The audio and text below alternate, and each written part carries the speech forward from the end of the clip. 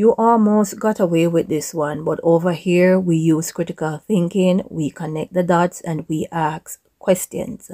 Now, when I see the performance on the Grammy Awards February 5th, 2023 with Sam Smith and Kim Petras, I realize this is not normal and something is definitely up, right? Now, first thing first, Sam Smith, he got a lot of talent. He's very talented. But Kim Petras, she has no talent.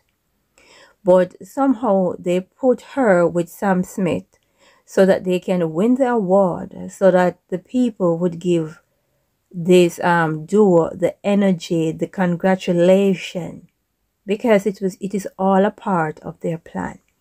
And notice the stage, because on the 5th of February there was a full moon. So this ritual was very powerful.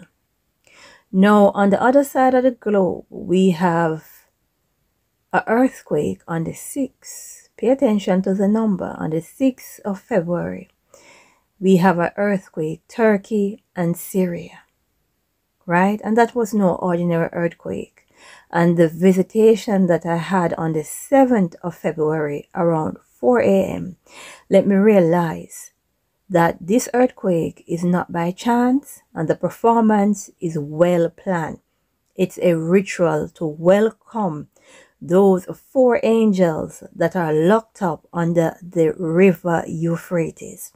Now, many of you might say, I'm reaching, I'm making stuff up, but pay attention over the next couple days. Pay attention to the war machine.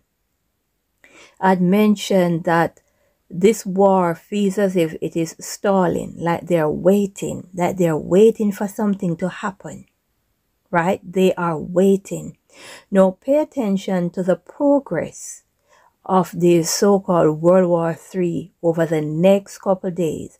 That should be a clear indication to you all that those 4 angels are released. That earthquake in Syria, Turkey, that earthquake is not an ordinary earthquake. That is those 4 angels being released, and Sam Smith and Kim Petras taking part in a ritual to give energy to the releasing of those fallen ones. Because Kim Petras don't even have any talent. So I was highly suspicious as to why they would team Sam Smith with her.